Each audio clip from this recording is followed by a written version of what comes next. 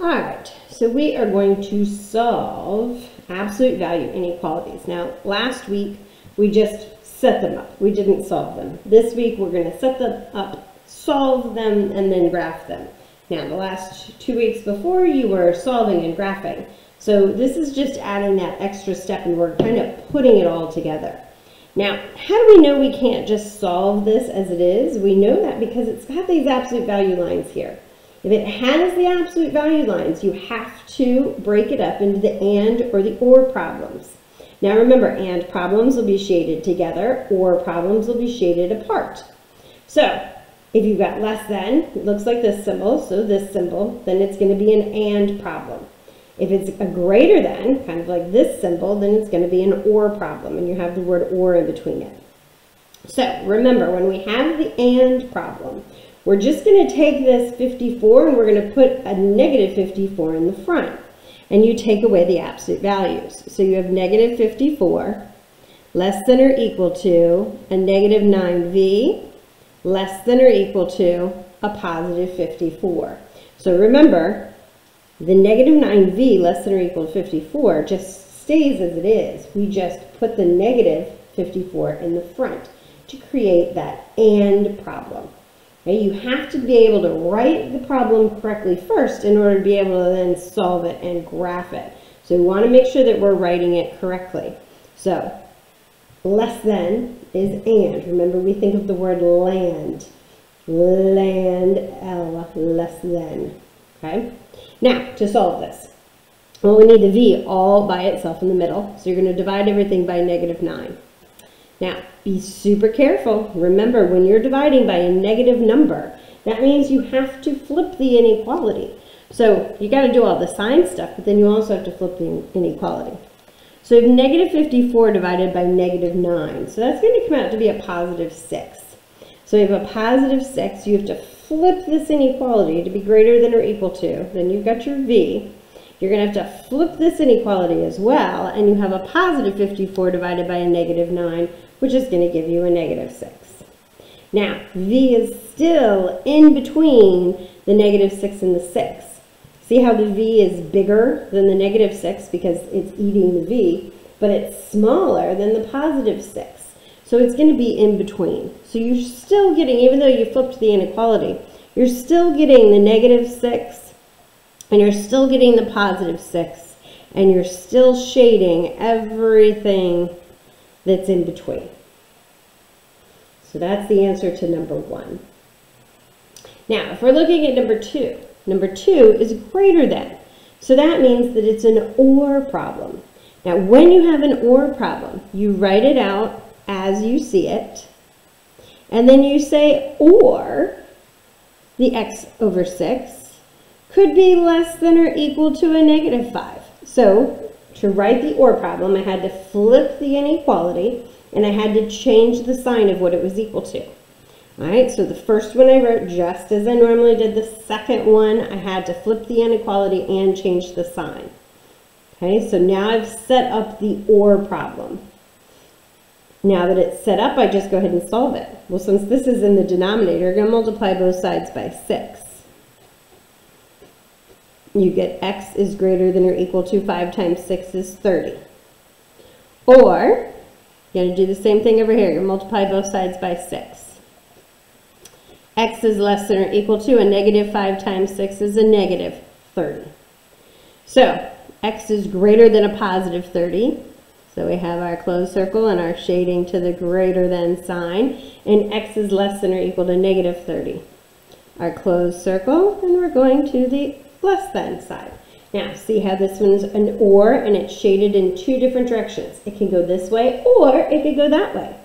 Here, the and problems, they're going to be all overlapping. It could go this way, and it could go this way. So this is an and problem, or 2 different directions. All right, let's take a look at number 3. So number 3, I want you to hit pause, and I want you to think about whether it's an and or an or problem and write the equation, just like we did last week. Okay, let's take a look. It's less than. Less than is a land problem. So it's going to look like number 1, and. So you've got your x plus 5 and your less than 9, but you got to put in the front the negative 9 less than. So negative 9 less than x plus 5 is less than 9. Now that it's set up, we know how to solve these problems. Remember, when you subtract the 5, you can't just subtract it from the one side, you got to subtract it from all sides. Okay? So negative 9 minus 5 is a negative 14. And 9 minus 5 is 4. So x is going to be between negative 14 and positive 4. Now, taking a look here, we don't have any equal signs. That means that we've got open circles. So I have an open circle at 14, I have an open circle at 4, and I'm going to shade in between because this is an and problem and x is in between. Okay? So if you have less thans, you're looking for things that are shaded together. If you have greater thans, you're looking for things that are shaded apart. All right, let's look at number 4. Number 4, try it yourself. Hit pause, give it a try. All right, so you have a less than again. Less than means and, land. So we've got the negative 60, the less than or equal to, the 3 minus 9x, the less than or equal to, and the positive 60.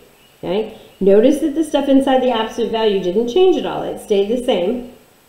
The 60 stayed the same. All we did was we put a negative 60 in the front.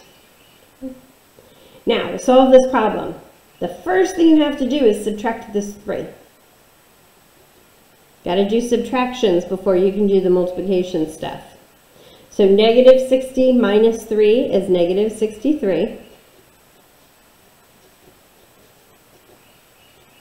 And 60 minus 3 is 57. Okay.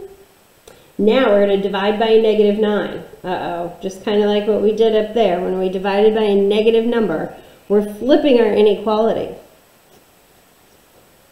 So, negative 63 divided by a negative 9 is going to give us a positive 7. Flip that inequality. Flip this inequality. 57 divided by a negative 9.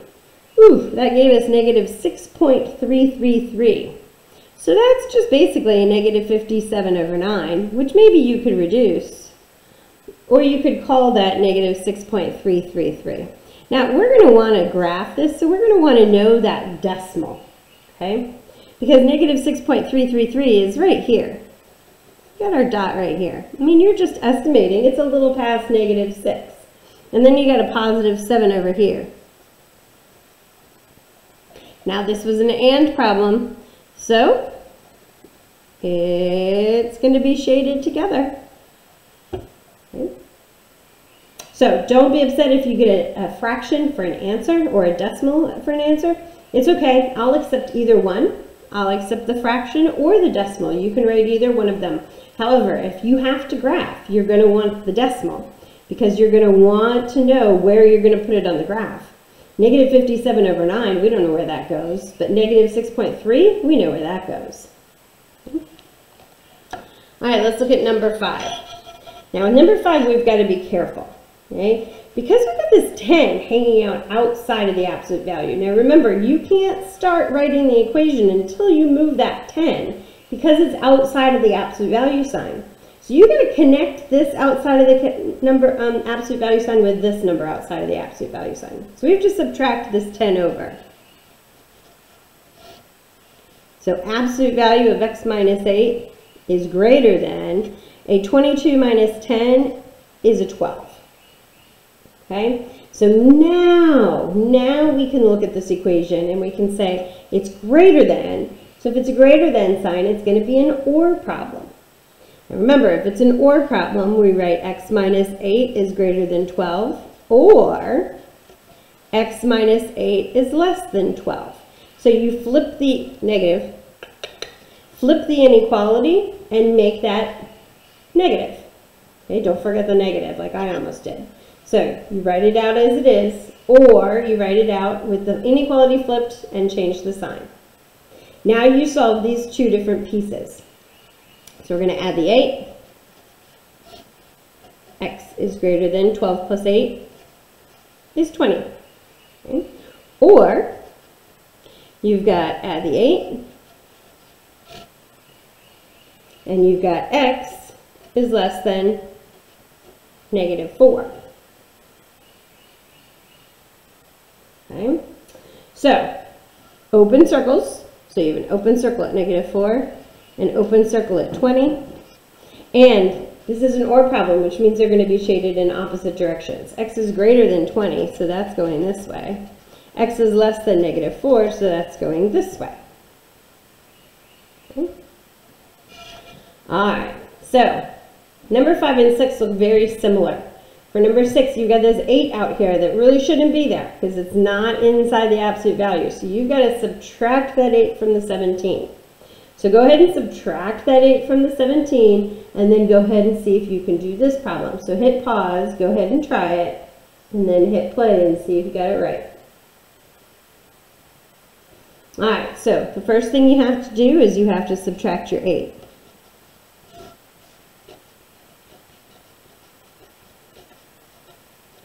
And what was 17 minus 9?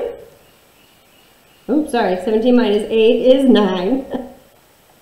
So you should have that the absolute value of 4x minus 7 is greater than or equal to 9. Now you're all set to write the equation. Now you can take away the absolute values and you can make that absolute value difference. So this is an OR problem. See this? Greater than. Greater than is an OR problem because less than is land, greater than is OR.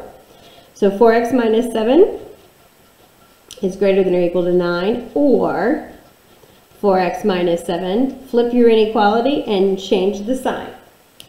So it'll be 4x minus 7 is less than or equal to -9. All right, so now we needed to solve. So we added 7.